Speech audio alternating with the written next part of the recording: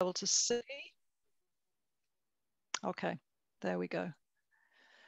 Right, so welcome everybody to this online Constitution Unit seminar on the future of the Fixed Term Parliaments Act. I'm Meg Russell, I'm the director of the Constitution Unit, and I'm going to be chairing this session. As I'm sure all of you who signed up know, the Fixed Term Parliaments Act, which was passed in 2011, has become somewhat controversial. The Conservative manifesto last year promised to get rid of it. And very helpfully, whilst the government is thinking about what it wants to do, 2 parliamentary committees have published detailed reports reviewing the operation of the Act. The Constitution Committee in the House of Lords and the Public Administration and Constitutional Affairs Committee in the House of Commons, PACAC. They both published their reports, which are full of a wealth of analysis and information in early September. And we're really delighted to have representatives of both of those committees with us today to talk about their reports. So our speakers include Anne Taylor, Baroness Taylor of Bolton, who is the chair of the Lords Constitution Committee. We were originally due to be joined by William Ragg, the chair of the Commons PACAC committee. Unfortunately, due to a clashing engagement, he's had to pull out at quite short notice. We are tremendously grateful that Lloyd Russell-Moyle, a member of the committee, has come to join us to speak on their report. And then the third member of the panel, last but absolutely not least, is Professor Petra Schleiter, who is an external fellow of the Constitution Unit and is a professor at the University of Oxford, and provided some really invaluable evidence to both of the committee inquiries on overseas operations in these kinds of areas, how it works in other countries. So we're going to take the speakers in that order. It'll be Anne Taylor, Lloyd Russell-Moyle, and then Petra Schleiter. Each of them will speak for about 5 minutes. Then we may have some discussion between the panel for around 10 minutes or so, and then we'll open out to audience questions. Just some points of sort of administrative organization before we begin. The session, as you just will have seen, is being recorded. The recording will be made available later on our website via our YouTube channel, and we'll notify attendees when it's available. If you've enjoyed the session, then do please share the video with your friends and colleagues. If you have a question that you want to ask in the questions session, then please send a chat, use the chat function and direct it to Alan Rennick, the Deputy Director of the unit. He's going to be fielding the questions later on. He will gather them up into little groups of related questions, and as by default, he will invite the questioner to unmute themselves, and if they wish to do so, turn their video on in order to ask their own question. If you would prefer not to ask your own question, perhaps because you don't want to be in the video, then indicate that to Alan when you post it in chat, and he will happily ask the question for you. So I think that's all of the administration out of the way. With no further ado, I am delighted to turn over to Anne Taylor, Baroness Taylor of Bolton, to talk about the Constitution Committee's report. Thank you, Meg. I think most people will be aware of the background to the Act, otherwise you wouldn't have tuned in. But the Act, when it was introduced, the bill when it was introduced, was dressed up as something that would take power out of the hands of the Prime Minister. In fact, it was actually a deal between the Liberals, who'd always advocated some kind of reform of this kind, and David Cameron, who wanted some security for his minority government. So it wasn't quite as simple as it seemed even from the start. The Act set a maximum term for a parliament of 5 years, and many people thought that meant we would indefinitely have 5-year parliaments. There were, however, the 2 escape clauses, a motion in the Commons for an early election if it was supported by 2/3 of MPs, or a successful no confidence motion and no government winning a fresh confidence motion within 14 days. So that's the background. And the first parliament lasted 5 years. But then the Act was tested and found that it was actually extremely straightforward for Theresa May to get an early election. Brexit then stress tested it further with the government not being able to get the early election it wanted at first, but then, you know, pushing again. And therefore we ended up with a general election with both the main political parties saying that they would repeal the Act. Now, when the Act was going through, one of the concessions that was made was that there would be a review, and that review has to start within the next couple of months. And it was against that background that the Constitution Committee decided to get ahead of discussions at that time and actually look at what the Act meant and look what would be required to actually change the situation. And I think that when we published our report in September of this year, there was a bit of interest, but I think that interest will escalate further once that review is established. I think the basic conclusion that we came to, and probably the most significant conclusion, is you can't just get rid of the Fixed Term Parliament Act. People talk very glibly about repealing acts as if that's the end of it and everything goes back to the situation that existed before. That simply is not true so far as the Fixed Term Parliament Act is concerned. Even something as basic as having any limit on the length of the Parliament has to be addressed. So I think that there is a real problem here. You can't simply re-establish a prerogative that has been abolished. The second concern that we flagged up was the role of the monarch in politics. We think it's particularly important that we keep the monarch out of politics. Some people would also say we should try to keep the courts out of politics as well. So what we did was flag up some of the issues that were involved there, but also try to flag up what changes would have to be considered if the Act, or when the Act, is actually repealed. You can't just wish it away. You have to have some grown-up thinking about the kind of issues. So let me just mention some of the issues that I think need addressing and will have to be considered carefully, and I would hope stress test, because the original Act was not stress test, so I think we've got to do that. The first question is, should there be a fixed absolute maximum length, and should there be some mechanism to allow early elections in certain circumstances? So then if there's going to be a maximum, what should that maximum be? Third point, if there is going to be an early election that is required or circumstances demand it or a prime minister wants it, should that election, the calling of that election, require the agreement, the consent of the House of Commons? And if consent is to be required, what should the threshold be? Should it be 50% of a straightforward vote of those voting? Should it be 50% of the whole membership? Should it be 2/3? How do we deal with that? And if consent of the Commons is going to be required, should it also be required for the exact date for the election, not just the fact of having it? And I think that these are the kind of questions that are going to have to be addressed. And just to put down a marker, as my time's nearly up, the committee also made recommendations about prorogation, because we all saw the difficulties that arose when the government got itself into trouble on prorogation, trying to have 5 weeks.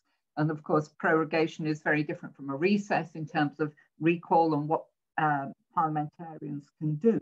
So we do think that there will be quite some issues for this committee the review committee to look at, and we try to indicate some of the areas that they're going to have to deal with.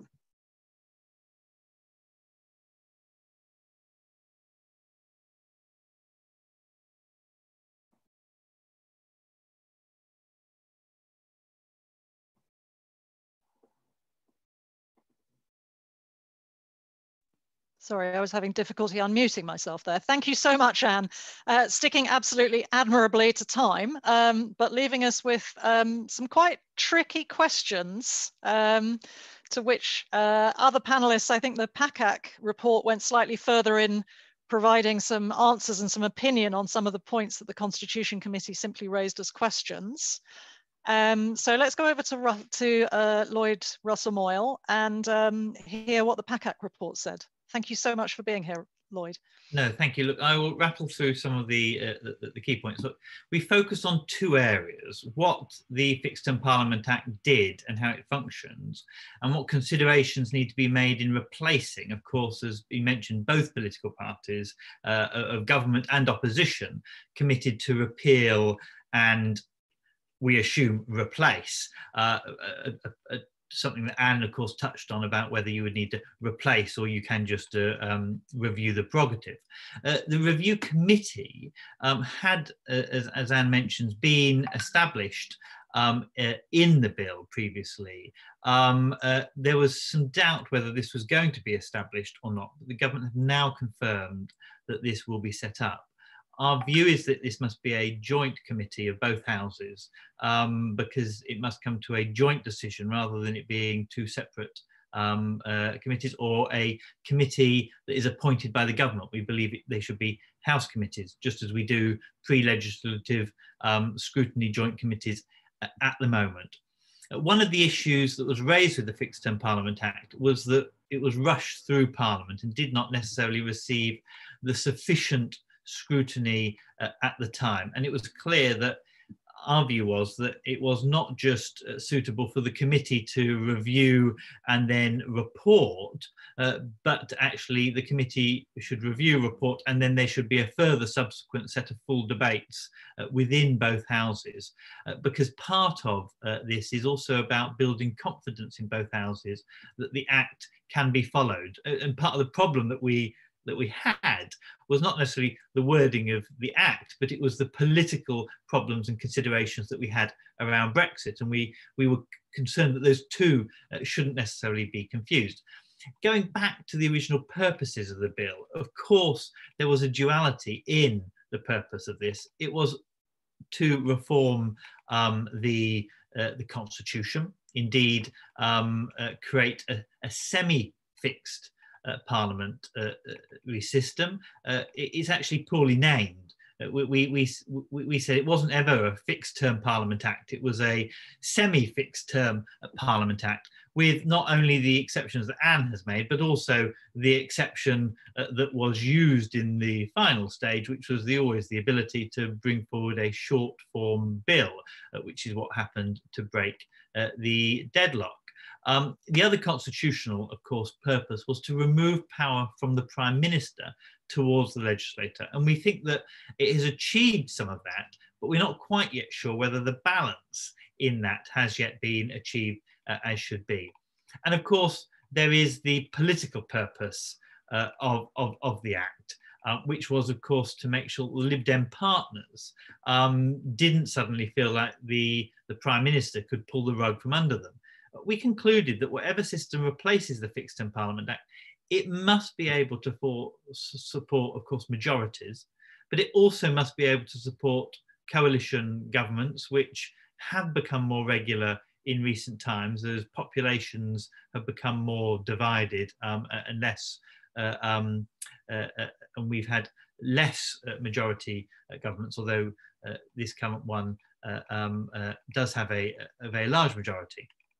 There was some discussion that we held on the prerogative. Can you restore the prerogative? Can you not restore the prerogative? My personal opinion is that we're kind of dancing on the head of a pin a bit on some of this kind of thing. Does it matter? Is anyone suggesting that we will just repeal and replace with prerogative? I'm not sure any of the political parties were actually suggesting just to repeal and replace as was anyway.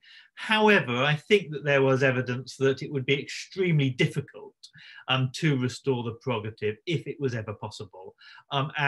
You're on a hiding to nothing to try and just go down that route. So it was clear in the evidence, of course, from the in 2011 that there was an intention to abolish the prerogative. And whilst the wording we can argue around, that was less important. So what we said is that the government should not rely on reviving the prerogative. They should not even try. And what they needed to do is instead establish a new robust system for dissolution and calling elections in the UK. And we say dissolution and calling elections because that was one of the stumbling blocks, of course, this last time round, in terms of the power still resided predominantly in the executive in terms of the dissolution process. In terms of early elections, it was clear that much of the concerns of the Fixed Term Parliament Act was in terms of the political inability for an early general election to be triggered within dates that all parties felt comfortable about. And it had a supermajority. We recommended the supermajority should not be further entrenched. And whilst we didn't suggest necessarily it should be further weakened, it was important to allow valves to get around that supermajority when needed. Otherwise, you have a system of paralysis. On the issue of confidence, it was clear that, and this was set out by our predecessor committee, confidence remains central to the system of parliamentary democracy in the UK. The Fixed Term Parliament Act actually codified and restricted the ability to call confidence, where no confidence votes were laid down in a certain particular way, and they triggered an election. It did not replace, of course, the existing ability to conventions on broader confidence, but it did de-link the ability to call an election with some of those broader confidence issues. We said that a mixture of statute and convention remains the best way, but it does require actors to engender in some mutual trust. And it also probably does require, and we suggested that there should be an ability for the government or other parties potentially to affix a confidence vote which would trigger the Fixed Term Parliament Act on other substantive pieces of either legislation or votes. And we felt the lack of ability to do that had actually weakened the hand not only of government, but also of the legislator to be clear on what the confidence was about. And the Fixed Term Parliament Act does not, of course, as the government has asserted, divorce confidence totally from dissolution, but it did do that break, and it caused that unacceptable situation where we were left without a government with legitimate authority. So providing the House of Commons with the power to set the date for election was also another area that we thought would have helped solve the paralysis. It could be reinstate the Prime Minister's ability to attach that into a confidence motion, or it could be that there was some other automatism that was much clearer. But that needed to be part of the review committee's terms of reference, and they needed to come forward with a solution to that. In terms of prorogation, we considered the prorogation in light with the Supreme Court's decision with Miller Cherry, and I was a party in the Cherry case, so I should declare that in that sense. The recommendation of the committee was that the arrangements to prorogation should also be included in the review committee's terms of reference. The committee didn't necessarily agree whether it was right or not that the courts had intervened. My personal feeling is that actually in some areas it is right that the courts intervene in constitutional issues, and I think this was, but there was a nervousness, of course, about the courts requirement to be pulled into what had seemed to be a political discussion. Now there is disagreement of what is political and what is constitutional, and sometimes these things overlap. My feeling is the dissolution discussion was a constitutional discussion and not a political discussion. Many of my other committee members felt that it was a primarily political discussion, not a constitutional discussion. That is where sometimes you do need the courts to enter those grey areas, because we're never going to necessarily agree. And the statute needs to outline clearly where those areas are. Those are the key things that we found. Thank you very much, Lloyd. And I realise, listening to both of you, how incredibly unfair it is to ask you to summarise in about 5 minutes such long and detailed reports on actually something that's also quite a complex subject, as I think, if anyone here wasn't already aware, is becoming clear when we listen to the speakers. There's lots of issues in these reports. Petra, we very much look forward to hearing from you, and I hope that you might be telling us a little bit what overseas practice would suggest the answer to some of these key questions perhaps ought to be. So over to you. Absolutely, thank you, Meg. I'll just share my screen.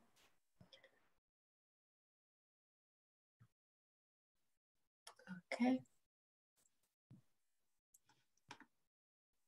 Can you see that? Yeah, perfect. Okay, thank you. So my job is to place the debate about the Fixed Term Parliaments Act and possibly repealing it in comparative context. And as Anne pointed out, part of the objective of the Act was, of course, to stabilize the coalition, but part of it was also to create permanent constitutional reform and transfer power to call an early election from the PM to the Commons. That actually aligns the UK better with constitutional practice in other Westminster democracies, which have increasingly curtailed the power of a PM to call an early election, and also with practice in other parliamentary democracies, which tend to check the power of executives to call early elections. And I'll talk more about that and explain why that is the case. But first, that takes us to the question 2, which is, what is the democratic purpose of early elections? And generally speaking, in constitutional terms, the dissolution of a parliament is a really serious step. And normatively, it is difficult to defend as democratically desirable constitutional rules that allow parliament to be dissolved for a PM's partisan advantage. And so for that reason, the majority of parliamentary democracies have constitutions that do allow general elections, but generally only as a way of resolving gridlock. And in comparative context, therefore, the default expectation for voters and parties is that a popularly elected parliament will last the full term unless there is that sort of gridlock. And that encourages longer term thinking about policy making. It also provides assurances to parties who enter coalitions, as Lloyd pointed out, and who support minority governments, that a PM will not call a snap election at the earliest possible opportunity. And that is actually an important point to consider for the UK, because we've seen the secular decline of the biggest party's vote share and an increasing incidence of minority and coalition situations in this country. Now, most comparable parliamentary democracies don't give the PM to call an early election as and when he or she sees fit. And the reason for that is that it's unfair. So why is it unfair? Because PMs will call early elections when they expect to win. They can exploit the unpreparedness of the opposition or of their coalition partners. They can try to avoid blame for poor policy choices by calling an election before the consequences unfold. And they can try to take credit for fortuitous developments, such as economic upturns that actually have nothing to do with the government's policy. And so in a study of 27 European democracies, we've shown that cumulatively, these advantages actually generate a vote share bonus of up to 5% for the PM's party. So whatever election calling rules replace the FTPA, really we shouldn't have those kinds of vote share bonuses for PM's party. We should have rules that safeguard the highest level of electoral fairness, really. Then there's the question of whether restricting an executive's discretion to call early election causes deadlock. And that has been a really important topic in the debate about the Fixed Term Parliaments Act. And if we look at the comparative evidence, it suggests that no, it doesn't cause deadlock. So early elections are regularly used to resolve gridlock when the power to call early elections doesn't lie with the PM. And I guess what caused gridlock in 2019 was more disagreement about the date of the election. And so the review of the FTPA should probably consider providing the House of Commons with the power to set the date of an election in order to avoid unnecessary paralysis. And if we look at other European democracies, we see that 20 out of 25 actually constrain the discretion of the Prime Minister to schedule the election date. And then the final 2 points that I want to make comment on the review process itself. So the first is an argument for a joined up review process. The FTPA is only one part of the government's wider constitutional reform agenda that is outlined in the 2019 manifesto. And as we all know, and as the previous 2 speakers highlighted, election calling rules actually interact with confidence and no confidence procedures, with parliamentary prorogation, with executive legislative balance. And the government is also considering other reforms that will change the constitutional balance in each of these arenas. These reforms should not be decided in a piecemeal manner because that will prevent an overall analysis of the cumulative effects of the reforms. So then the question is, what would be an appropriate reform procedure? And when comparable democracies are deciding big constitutional reforms, sorry about that, we've seen that since 1945, they've really moved in the direction of adopting reform processes that are characterized by 3 features in order to ensure that the constitutional reforms are durable, that they are functional and fit for purpose, that they have cross-partisan support and enjoy popular legitimacy. And those 3 features are, first of all, impartiality, which means that the process can't be dominated by the government. Expertise, which means we need the participation of experts in order to inform the constitutional reform process, either directly or as witnesses. And then increasingly what we see in comparable countries is direct popular participation, not just at the approval stage, but at the deliberation stage. So the best way to process the FTPA review is as part of the wider constitutional reforms that the government envisages and via a procedure that fulfills these 3 normative criteria. Thank you. Terrific, thank you, Petra. Always fascinating to hear about the data that Petra has collected around Europe in particular, and helps to put all of this in context. So I should maybe just say, some of you may have noticed that my internet connection is a bit unstable. I've dropped out of this meeting a couple of times. So if I just randomly disappear, poor Alan will take over the chairing, but let's hope that doesn't happen. You were breaking up a little bit for me there at times as well. So it's the first meeting like this I've done from the office rather than home. And I'm a bit shocked to find the internet connection here is worse than my one at home. So that was a counterproductive move on my part. Let me ask the panelists 1 or 2 things before we open out to the audience. It seems to me, I mean, the PAC Act made very clear that they think that the name of the Act is a misnomer. It's not really about fixing terms, which was in line with the evidence that we gave, and I think that Petra gave, that really the central thing that the Act does is remove prerogative power from the Prime Minister and give more power to Parliament. And both of the reports emphasise that that was achieved, and we saw that in 2019 when Boris Johnson was refused the election that he wanted at the time that he initially wanted it. But Lloyd, you mentioned words which were in the PAC Act report about the balance not being right, and also the Constitution Committee was a bit coy on whether it was a good thing or a bad thing for this power shift to have happened. So I wonder whether I could tempt you to say a bit more. Lloyd, maybe you could say at least what you mean by not being sure whether the balance is right between executive and parliamentary power. Well, we thought it was quite right. Well, one has to be careful not to just speak on oneself when you go beyond what's written in the report. I think that broadly the committee felt it was right that there was some shift of balance of power. The question was, had the balance been defined so tightly that the Prime Minister, when needing to break a deadlock, or the executive, when needing to break a deadlock, was unable to do so? And that's why we recommended that there should maybe be an ability for confidence votes and other parts of that, including setting dates, etc., of elections, to be attached to motions that the Prime Minister puts down to clarify that process, so that there is an ability for the executive to be able to, I mean, you almost need a suicide clause. Does that make sense? You need a clause for the government to terminate itself.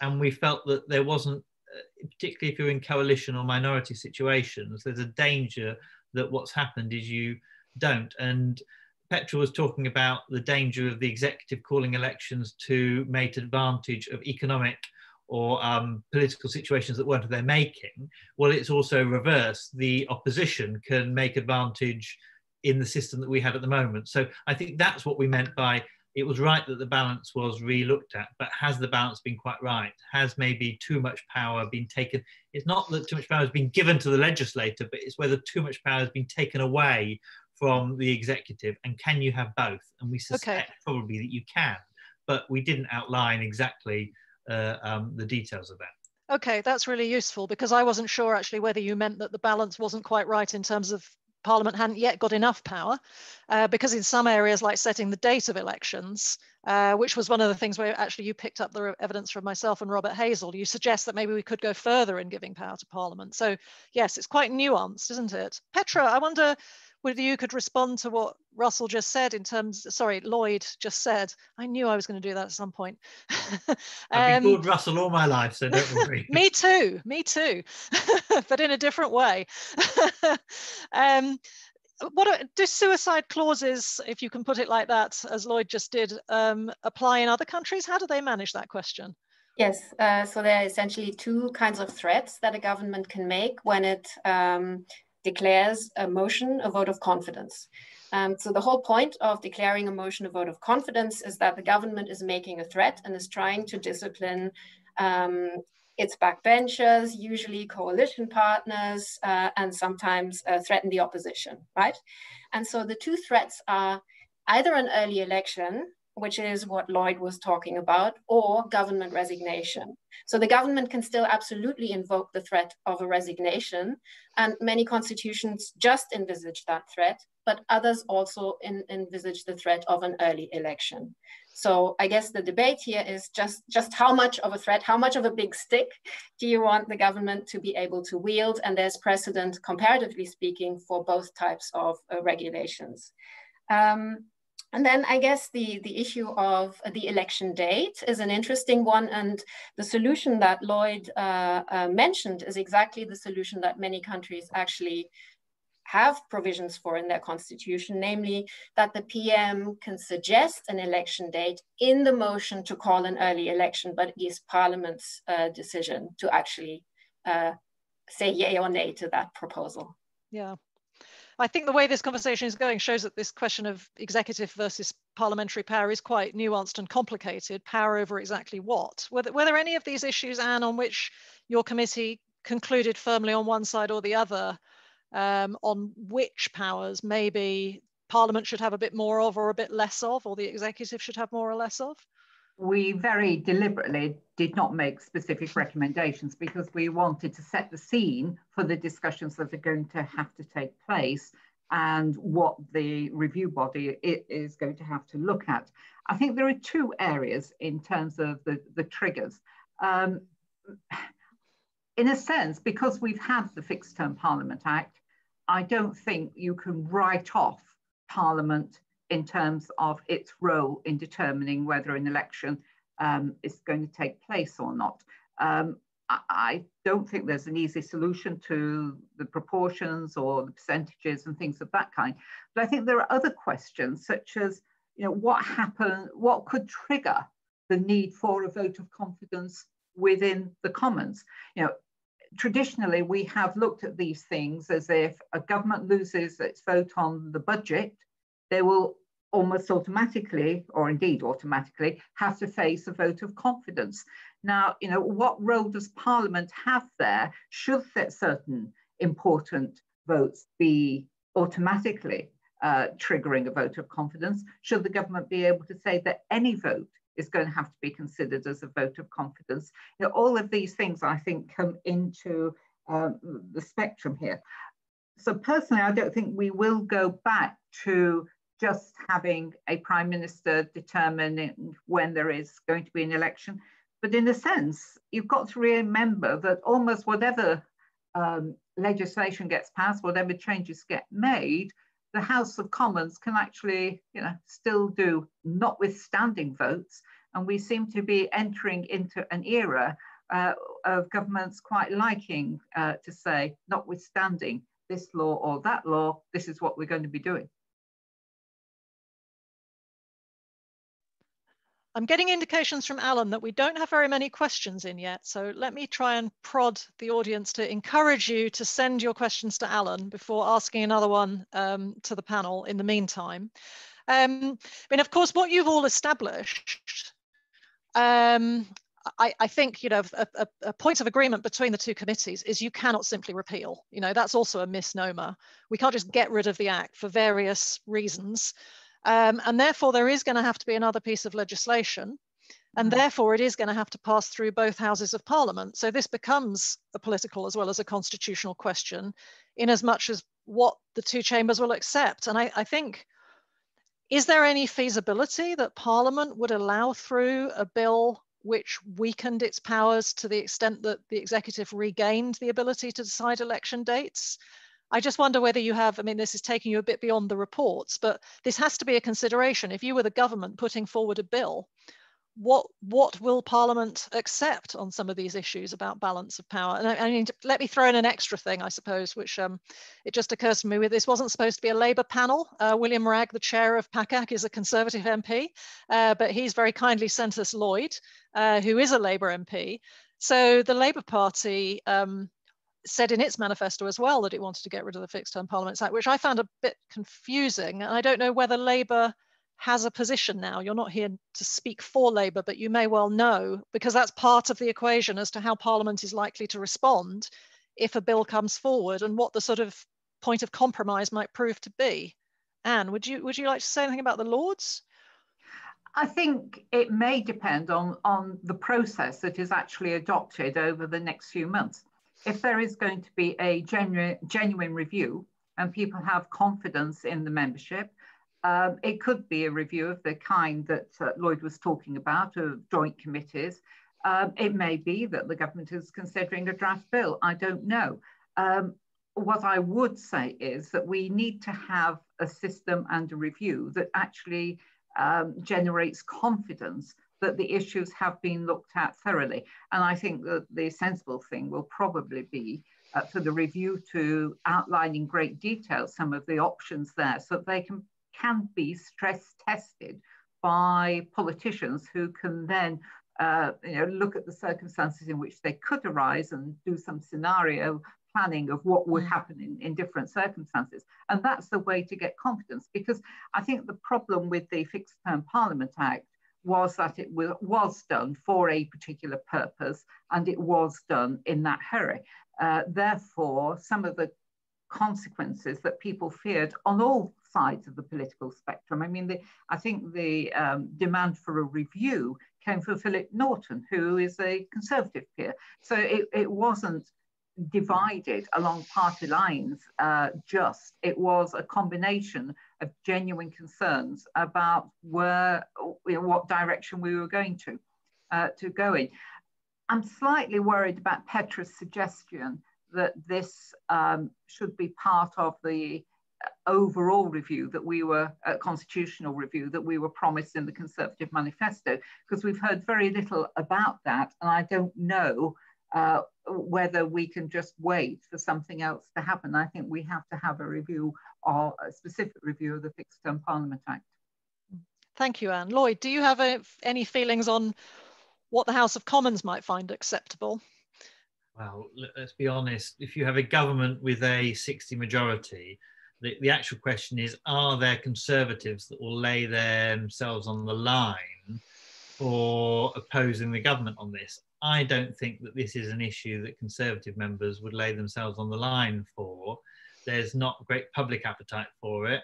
So I don't think that Parliament actually has much hard muscle on this. You know, we don't have much hard power.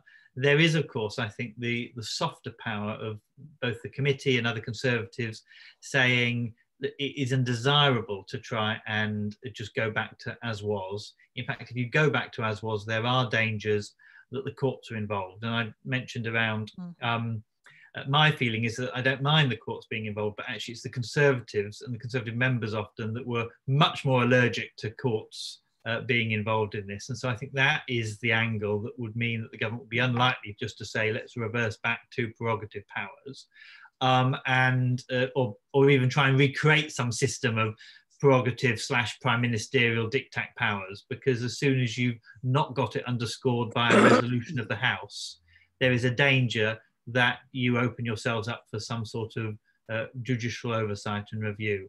And underscoring it by resolutions of the House whether it's for dissolution or prorogation, actually, it protects actually the government. So I think that that's where it will go. I don't think the government will just want to restore it back to the Prime Minister themselves. They will want to protect themselves so that it doesn't end up in those courts. Anne, were you indicating you wanted to come back in? Well, yes. I mean, I think the problem with the courts in terms of what would happen with prorogation is that you would have the Prime Minister going to the monarch, and then in the middle of this, when he's declared a general election, you then get the courts involved. And I think that that really does create a very problematic situation.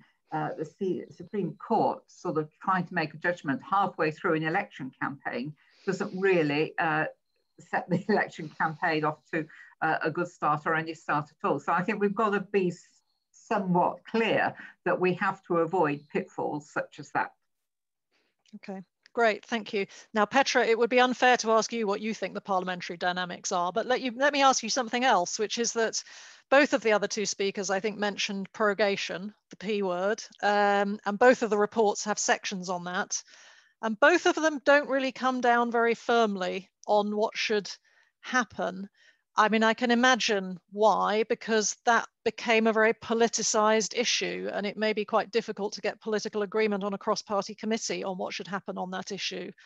But what would international experience suggest ought to happen on prorogation? Well, international experience doesn't speak so much to the ought, but I think one can think about the reasons why international experience is what it is. So in comparative terms, on prorogation, the UK is very much an outlier in the sense that the executive has this tremendous power to suspend Parliament as and when it sees fit. This is very unusual in a parliamentary democracy, and it's unusual for the simple reason that it can be in the executive's interest to suspend Parliament and the parliamentary check when Parliament disagrees with actions of the executive, or indeed when the government has lost the confidence of Parliament. And so for that reason, it is normatively undesirable for the executive to be able to prorogue Parliament against its will. And that is precisely what is reflected in constitutional practice. Great, thank you. I thought you might say that. I think Alan now has a decent set of questions. Alan, would you like me to go over to you so that you can either give us some people's names to come in themselves or ask some questions for them? Let's do that. Thank you. So you may have noticed there's lots of interesting questions coming in the public chat, and there's also some questions coming in private messages to me. I suggest we do a couple of rounds. So first round, I suggest we've had 3 questions from John Cartledge, from Paul Parker, and from C. Silverstein. Sorry, I don't know C. Silverstein's first name. So I suggest that if the 3 of you can find your unmute buttons, then we do you in a round. And then in the public chat, you might have noticed comments from 3 people who are quite prominent in these discussions, from Lord Butler, from Robert Craig, and from Gavin Phillipson. So I suggest in the second round, we bring those people in. So first up is John Cartledge. Good afternoon, everyone. My question was this, that local government elections not infrequently result in a situation of no overall control, and local councillors have simply had to learn to live with this fact. It's not clear to me why the Commons should be different in this respect, or alternatively, should local councils have the right to dissolve themselves at will? And of course, one of the points being that local councillors have fixed terms. Exactly, yeah. Okay, and then go on, Alan. Yeah, so second up in this round, we have Paul Parker. Hi, Paul Parker from Quakers in Britain. Parliamentarians aren't the only people who need to know when a parliament is going to end. And one of the issues with repeal of the Fixed Term Parliaments Act would be its implications for the Transparency of Lobbying Act, which is predicated on a regulated period before the date of a known general election. That's already causing problems when there's a snap general election. So I wondered if the panel have any reflections on the sort of knock-on implications for other legislation introduced since the Fixed Term Parliaments Act that's also going to need to be looked at to avoid causing confusion with things like the regulated period ahead of a general election for campaigning organisations such as mine. Thank you, Paul. And third up, we have C. Silverstein. Hi, my name is Christopher. I work in the S&P Whips office for Clarity. And also, so I'm asking a question on the practicalities of the implementation of this act. The 14-day negotiation period, should the no confidence motion be successful, doesn't specify who runs the Commons during that 14-day negotiation period, which means we could have between 8 and 10 days of Commons time run by a government that might not be there at the end of the period, or at any part in that period, it might just disappear. So is that something that the reports or the panel have thought of? Because that's a pretty big issue, that we have ministers responding to questions that they may not be the government in 2 days, or they might be trying to introduce legislation in that period. Nothing is really specified as what happens in that 14-day period. That's a very big deal. Okay, that's an interesting question. I know that at least one of the reports, I don't now recall which one, went into some detail on the problems of the 14-day period. I think maybe it was Anne's committee, but I don't recall for sure. Who would like to go first on this round of questions? Anne? Great. Yeah, happily. I mean, the 14-day period is the part of the act that hasn't been stress tested. Everything else has been tested, and people have got round whatever provisions were there. And you could have a situation where the Prime Minister lost and just sort of sat in number 10, and how do you actually get rid of them if there is a potential for another individual within their own party even to take over, let alone another party. So, you know, it is a very vague area that has not been tested, and who knows whether it will be tested anytime soon or not. On the other questions, John talked about local government being on fixed terms, and could a council dissolve itself at will? Well, all the councillors could resign at will, and therefore cause a mini election in their area on a particular point. I think it's not totally unfeasible that that could happen. There could be a local issue that was so significant, or it could be that the local area wanted a mandate to send a message back to central government, maybe. You know, if COVID wasn't the kind of situation it is, but a different crisis where local authority wanted to handle the situation in a totally different way, it might consider doing that. Paul's point about lobbying was, I think, quite a significant one. And I don't think it's difficult to amend existing legislation to try to give some protection. I think that should be possible, but it's not something I've looked at, but I would have thought it was possible. But there's also the question that is sometimes raised about snap elections causing problems for the Electoral Commission or returning officers. And that's often brought up as a problem, but I think that's a red herring, because we have seen elections being held at very short notice, and sometimes in quite difficult circumstances in terms of the time of year not being the traditional time of year. So I think that those issues can be dealt with and shouldn't preclude allowing for early elections. And indeed, it's inevitable that whatever set of circumstances that you have, you could have a crisis, a gridlock that did need to be resolved by an early election. So it has to be possible to deal with the problems, be they electoral or on lobbying. Thank you very much, Anne. Could I go to Petra next? Obviously, some of the issues that John is raising about local government also apply to legislatures in other countries, which deal with this one way and another. That's correct.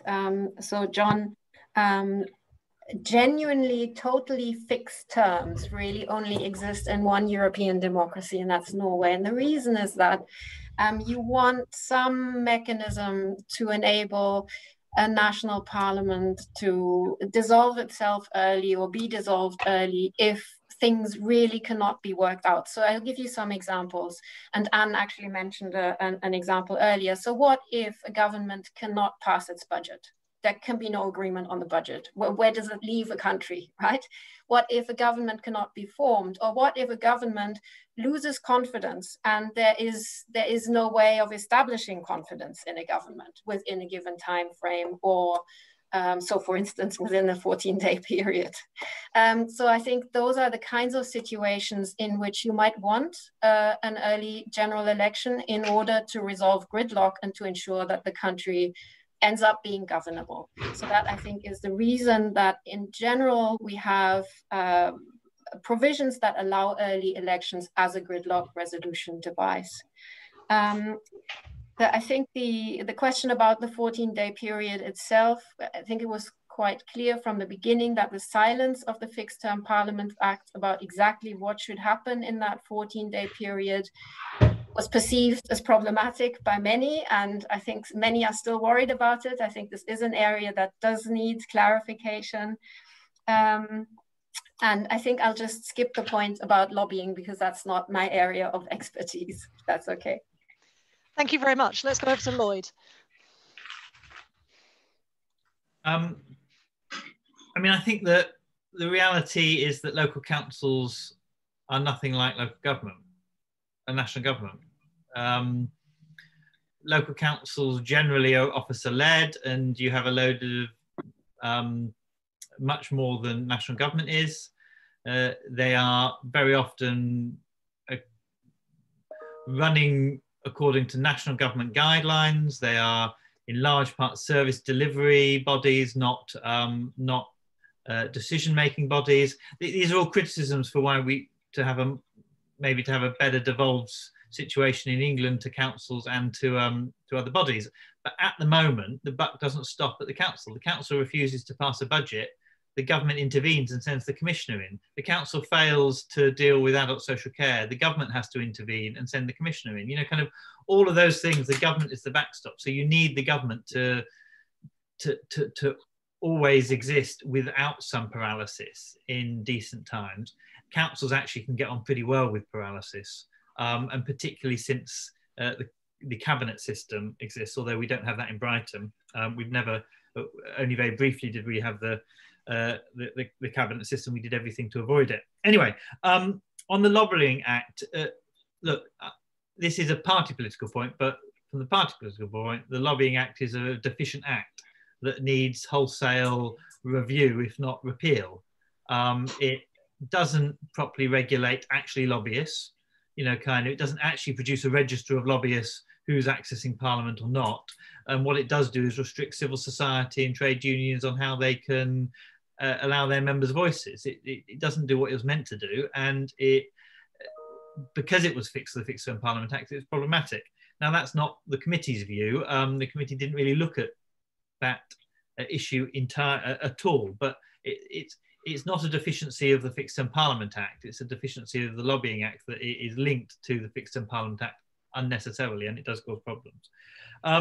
In that 14-day negotiating period, I don't particularly see an issue with the government continuing when it's lost its mandate until a new government comes in. Gordon Brown remained Prime Minister after it was clear that he had lost the election, even when it was clear that the Conservatives and Liberals were negotiating and they'd stopped negotiating with him. So it was clear that there was going to be no Labour members in a new government, but they remained in government until the transfer date. In the US, you have that very often, don't you? You have the election and it won't be until the new year. So you have a lame duck government. I think that's pretty usual, and I think it would be strange for anything other than a government just to be effectively lame duck, and the politics of the issue would mean that they wouldn't get anything particularly through, or they shouldn't get anything particularly through that is controversial in that time. And if they do, there's the risk that it will just be undone whenever the next government in that 14-day period, if it is formed. What is not mentioned in that 14-day period explicitly, and where there is a weakness, is how that new government were formed. If you get rid of the 14-day period, so if you have the 14-day period, you have negotiations and a new coalition formed, it is totally unclear how the Queen is signalled to call that new representative. And that is a difficulty because, again, there's a danger that you draw the monarch into having to make a distinction. And yes, there are ways you could do that. You could potentially put an early day motion down and get a majority to sign. You could try and do a prayer, but those are not necessarily clear. And there possibly needs to be some clarity on when then a majority is formed, how that is indicated to the Queen, because at the moment it relies on the outgoing Prime Minister's goodwill to recommend to the Queen that she appoints, I believe, and that is a flaw, and something that was discussed when there was a potential that 14-day was going to be stress tested. But as Anne said, it never actually was. Thank you very much. Yes, a feature of this whole debate and debates in the Constitution more widely is the extent to which people are wanting to fall back onto written rules, isn't it? And that was one of the areas where the rules were, I think, perhaps deliberately left unwritten in order that politics could resolve them. But politics was so difficult at that time that it was unable to do so. And people begin to say, well, if it's not written down, we don't have to do it. And I think that's something we're seeing more and more of. Alan, you have another round of questions. Maybe I should just say at this point, I am assured that the balance of questioners being invited gender-wise exactly reflects the balance of questions that have been submitted. So if there's anybody out there in the audience who would like to do anything about that, please feel free to do so, but do it quickly because we're going to run out of time otherwise. Alan had called, I can see Robin Butler is hovering on his unmute button. He had called Robin Butler first. Go ahead, Robin. Well, thank you. I maintain that the belief that the previous arrangement before the Fixed Term Parliaments Act gave an unfair advantage to the Prime Minister is very largely an illusion, because Prime Ministers are very unwise to call general elections when they're not strictly necessary to break a deadlock. And you couldn't have a more graphic illustration of that than what happened in the case of Theresa May in 2016. I also think that it's an illusion that it's granted Prime Minister to determine the date, because in practice, the dates on elections can be held are also very limited. So I believe that the Fixed Term Parliament Act was really a mistake. It was addressed to a problem that in practice didn't exist. Thank you, Robin. Let me pass back over to Alan, because I think I slightly stole his job there, and he may have other things that he wants to do. That's quite all right. No, I was just going to invite Robert Craig and then Gavin Phillipson. Thank you very much. I was going to bring up Sir Robin's evidence to the Constitution Committee in the House of Lords to reiterate that I think he's absolutely right to say there's no advantage to the Prime Minister in our system. I can't speak to other systems that Professor Schleiter talked about.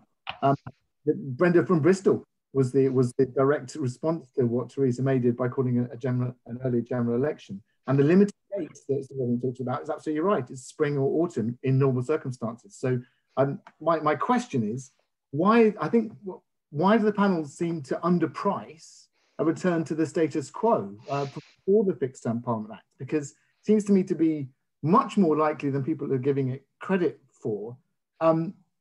I understand that there's a certain amount, well, there is quite obviously serious consternation amongst, Mr. Russell-Moyle said more amongst Conservative MPs, but possibly generally, about the potential for judicial intervention. But given the fact that the prorogation case, on one view, which I happen to share, was an interference in the proceedings of the House of, in the proceedings of Parliament in breach of Article 9, why does anyone think that a statute would stop the courts getting involved if they were going to do that, rather than the prerogative situation?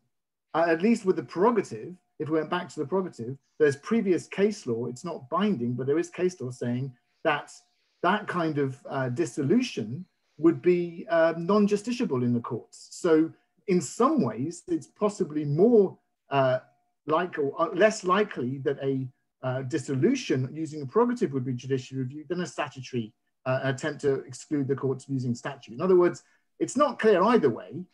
Everyone knows the old system worked. So my question is, why does the panel seem to think that a return to the status quo ante is so unlikely? Thank you very much. And Gavin Phillipson. Thank you. I just want to say briefly, I think in response to Robin Butler's argument, if you read I've read several biographies of Tony Blair's time as Prime Minister, there's no, I mean, he called both his elections early. He had enormous majorities. He did so openly and quite clearly to get maximum political advantage. So I just don't know how it can be seriously maintained that the ability to call a general election didn't give a major political advantage that was regularly exercised quite openly for partisan advantage by Prime Ministers. I think anyone who knows anything about British post-war history knows that to be the case. I wanted to speak on, the point was really on the fact that the Act at the moment in section 2.7, and this was quoted by the evidence by myself and others on this was quoted on page 24 of the PACAC report, leaves it to the Prime Minister to call the date. And I remain firmly of the view that it was that it was the distrust of Boris Johnson. Obviously, the idea was that he would not allow the general election to happen until after we'd left the EU, if necessary, that made the Commons refuse to pass the motions under the Act. So actually, there was an irony there in that the Prime Minister, obviously, when the government sort of agreed to, brought forward the Fixed Term Parliament Act at the time, they wanted to keep that bit of power for themselves. But it was an irony that actually the fact that they had that power actually took away their effective power to get the general election when they wanted it, using the 2/3 majority. Had the Commons been able to set the date of the election, they would have passed it. As PACAC says, I think that's shown by the fact that they quite readily passed the Act, the 2019 Act, that did set the date of the general election. So it wasn't an early general election they objected to. It was an early general election at a time of Boris Johnson's choosing that they objected to. However, I mean, my view would be there's no chance at all of the government giving away that power. In fact, I think the government will want to get back the power from the House of Commons, preferably for the Prime Minister alone, at worst, perhaps as a compromise by a simple majority in the House of Commons. I think the 2/3 majority thing is dead. And the other thing they'll want to do is keep the courts out of it at all costs. And as I pointed out in my evidence, actually, that cuts across one of their what else they'd want, because the way to keep the courts out of it reliably is to ensure that Parliament has a role in calling an early general election through a motion in the House of Commons. That's undoubtedly squarely protected by Article 9. I think it's complete nonsense to suggest that Article 9 applies to prorogation. It's an executive action. But clearly a motion passed in the House of Commons would be subject to, would be fully protected by Article 9. So I think the most powerful argument for those of us who want to keep the Commons having a role and not want it to be pure executive power is to waive that tempting prospect in front of the government. If you really want to keep the courts out, then give the House of Commons a role, but I think it will have to be by a simple majority. Sorry, that's a bit more of a comment, but comments on any part of that question are welcome from the panel. Thank you. Which is probably inevitable at an event like this, that the lawyers start arguing amongst themselves, as you could see in both of the reports, them doing in written and oral evidence to the committees. This round, I suggest I start with Petra and then go to Lloyd and end with Anne. And this could be, I think it's likely to be the last round. So Petra. Thank you, Meg. So in response to Robin Butler's point, I think I would agree with Gavin. And it's not just the case that, generations of prime ministers have documented in their memoirs how carefully they evaluated the pros and cons of going for a general election at this particular point in order to maximize advantage for their own party.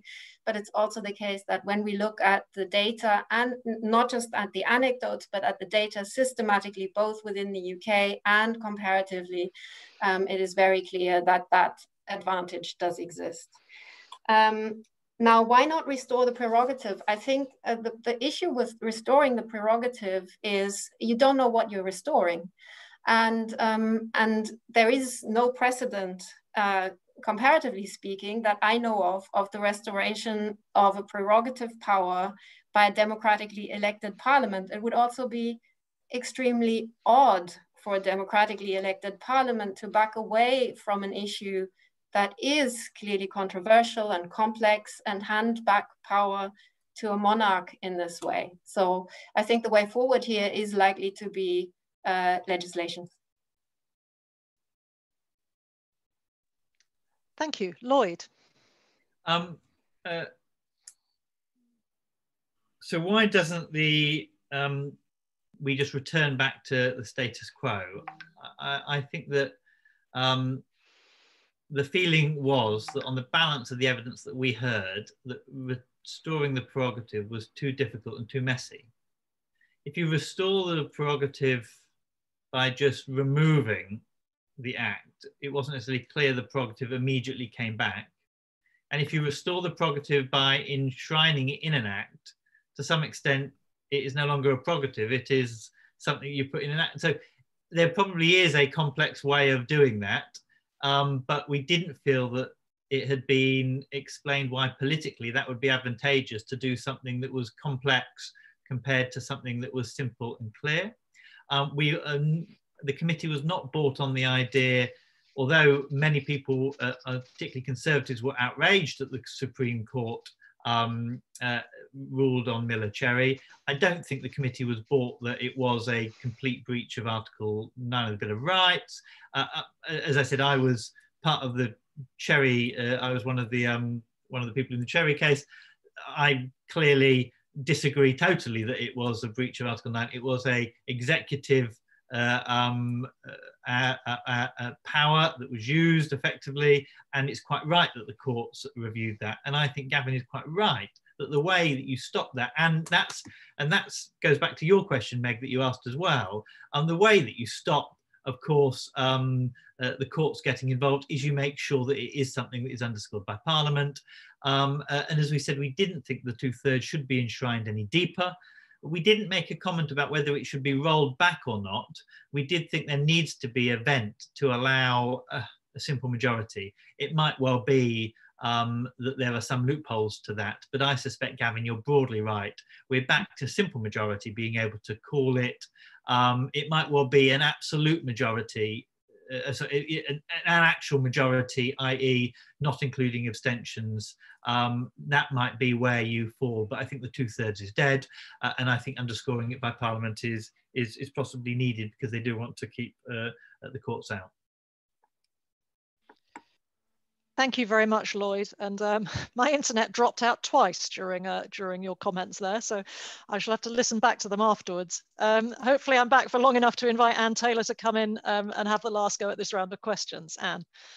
Thank you, Meg. I do actually agree with much of what Lloyd has said about the prerogative, and indeed my personal view. The committee's not made a recommendation about what's likely to happen in terms of a parliamentary majority being an absolute majority. Can I start though by saying, picking up what Robin was saying about prime ministers gaining advantage from their ability to choose the date of the election. I think many prime ministers may have claimed that they were clever enough to do this, but I do think that that's an absolute myth.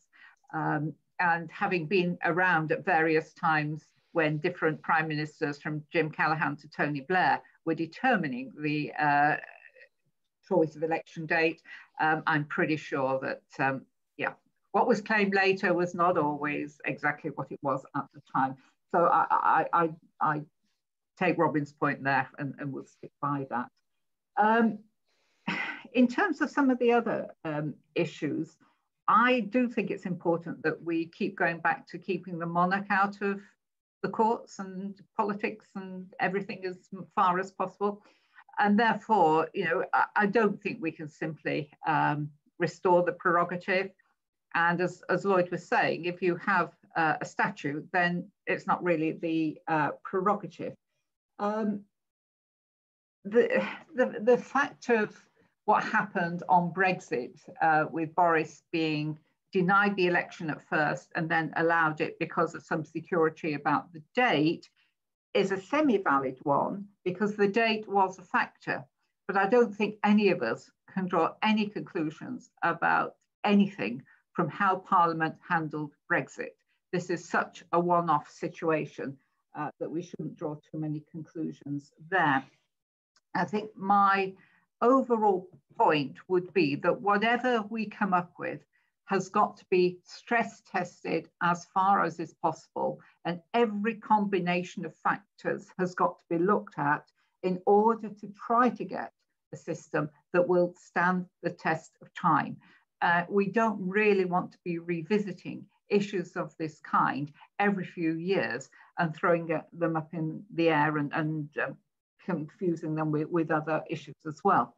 My slight concern, having said that, is that no parliament can bind its successor, and therefore we are always in danger of having the notwithstanding approach, and that's something that it's very difficult to factor in.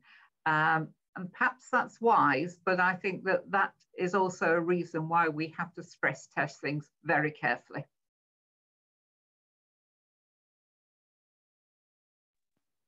Thank you very much, Anne, and I hope I'm just about still with you. One thing that the reports did agree on is that getting the process right is really important, and certainly the Constitution Committee when this bill, when the Fixed Term Parliaments Bill was going through Parliament, reported and was quite critical of the process and the extent to which policy was made too fast, things were not thought through. And I think that both of the committees agree that it's really important not to repeat that mistake. And we would certainly agree with that as well. And hopefully the government's review committee will offer a further opportunity to think through some of these things in detail, but its unintended consequences tend to be difficult to completely avoid. So we will see. But I'm not sure whether it's for me to have a view, but I certainly agree with Anne that judging anything too much on the events of last year, which were unprecedented, really, would be a mistake. It's difficult to imagine that, and let's hope it doesn't all happen again. Anyway, it remains for me, we said we would finish this absolutely at the latest by 2:15. There clearly wasn't going to be time for another round. I'm sorry to those of you who had submitted questions that didn't get in. But I would like to enormously thank all three of our panelists for what's been a really enlightening discussion, for being here, sharing their ideas and wisdom with us, and for giving up their time. I'd like to thank everybody in the audience for having attended.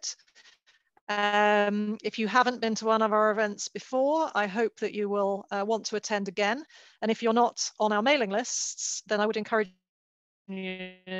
website and sign up for the mailing list for future events. Sign up to hear about our publications, for our newsletter, sign up to our blog, follow us on Twitter, and go along to our YouTube channel if you want to see this video after the event, and we'll let you know when it's available. But for now, I think all that remains to say is thank you so much to our panelists.